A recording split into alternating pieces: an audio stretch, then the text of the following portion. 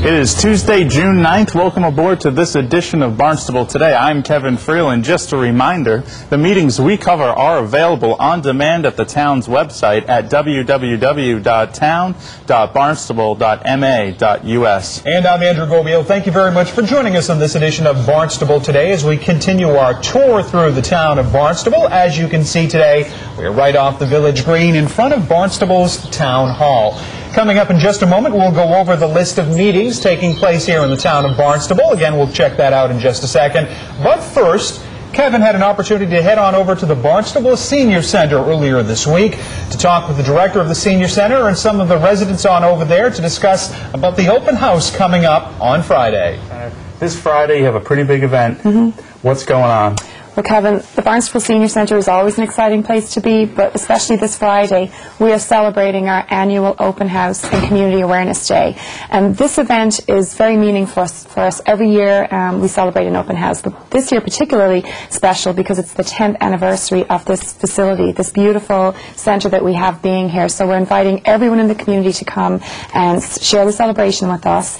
And in addition to that, we're giving out some really special awards. I'm going to hold a little bit tight on it until Friday, but we are giving out the Boston Post Cane Award, which we present annually to the oldest resident in the town of Barnstable, and that's a real honour. The town clerk, Linda Hutchinrider, will be here to present that award because she worked very hard to revive the Boston Post Cane ceremony here.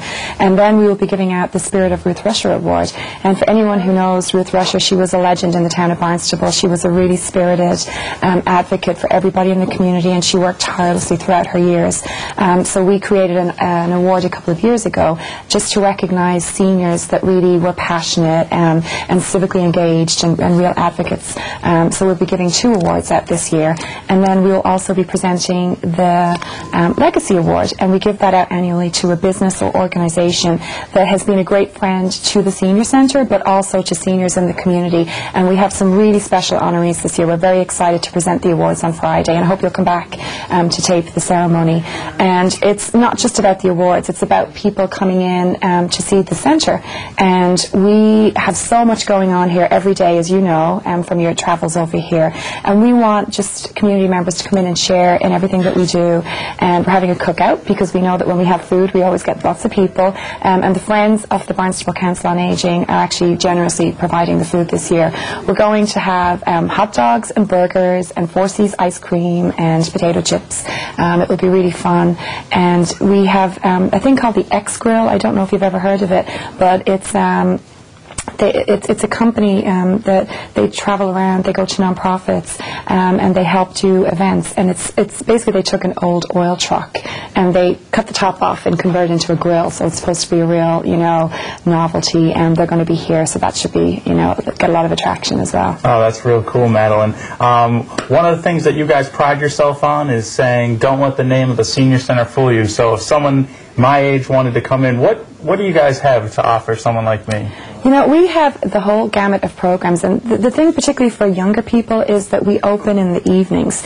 So on Tuesdays and Thursday nights we have a lot of classes. We have exercise classes, computer classes, you can come in and play the Wii, we have a pool table here. So we have a lot of activities that, for obviously a lot of younger working people, it's hard for them to come in here during the day. So by day we tend to be more of an active senior centre, but by night, and there's plenty of other things to do in here, and we're always trying to get the boomers to come in. That's one of the things that we hope we'll get a lot of boomers to come in here on Friday. You're not quite there yet, Kevin, but we know that it's important for them to come in and get, just really get invested in the centre, because we want to still be alive and thriving, as they age, and we need to evolve to what programs and activities they like. So we have actually set up a boomers group that's been very well attended. It meets once a month, and we've gotten some great participation and great ideas. We're always looking for new ideas for people here. So, Madeline, tell us how we can get more information if we want to find out about these programs. How can we get in touch with you guys? The best thing to do is give us a call. We have our bi-monthly newsletter, The Senior Compass, and it's online. You can actually go online if you want, because we've been trying to reduce our mailing costs, and we're trying to be more green around here. That's another thing that we've really tried to do. But we can add you onto our mailing list, and we mail that out. It has everything that's going on here, our whole list of classes. And just pop in. I mean, the best thing is if you're driving by, we're right on Route 28, very easy to find, so just stop in. It's always a fun time going on in here, but particularly on Friday, I forgot to mention we're having and Dixieland music.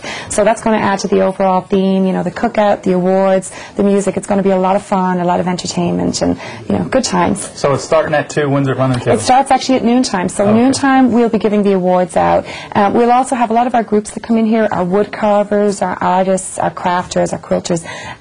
People don't realize all the great things that are done here. So they're going to come in and see some of the crafts that are made here by people that come in and use the centre, and I think it will be a really eye-opening experience for them. Great.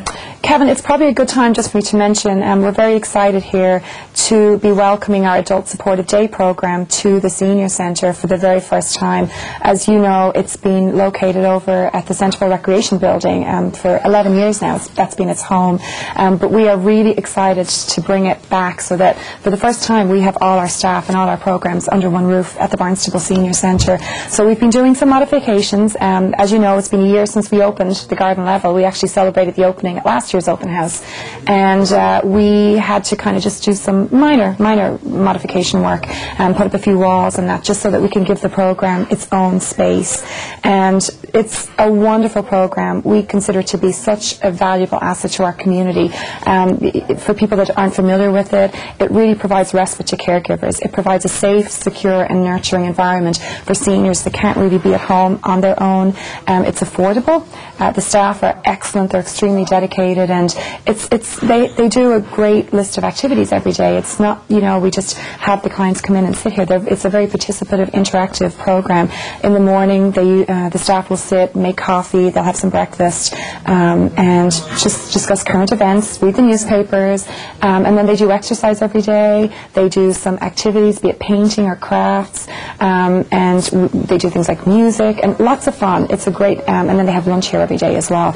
So it's really, it's a great program. If people want to know any more information, there may be plenty of people watching the show that have like either a parent or a spouse that they might be a little bit concerned about, because we don't want seniors to be at home isolated. It's so much better for them to come into an environment where, you know, they get to socialize with other seniors and they get to, you know, engage, and that's really important to keep them healthy.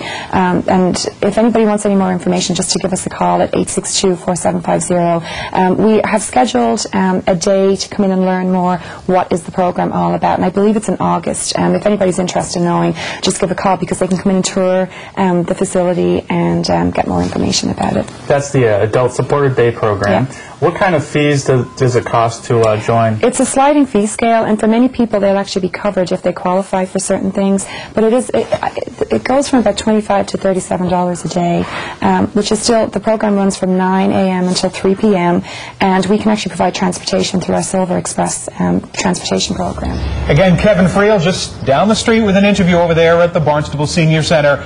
That open house takes place on Friday. Now for a list of the meetings going on here in the town of Barnstable for the remainder of the week. Tonight, the Golf Advisory Committee meets at 5:30 in the Old Barnstable Fairgrounds Clubhouse. The school committee is going to meet at 7 o'clock this evening in the hearing room of the town hall right behind us. Then on Wednesday, the 10th, Old Kings Highway Committee meets at the Route 149 West Barnstable Community Building starting at 7 o'clock. The ZBA hearing is scheduled for 7 Wednesday night in the hearing room. Then on Thursday, June 11th, formal site plan review finishes out the week with a meeting starting at 9 o'clock in the town hall hearing room. And there are no meetings scheduled for Friday. Once again, if you'd like some more information on these meetings or to check out some of the other events, head on over to our website, town.barnstable.ma.us. For Kevin Friel, I'm Andrew Goviel. Thank you very much for joining us on this edition of Barnstable Today.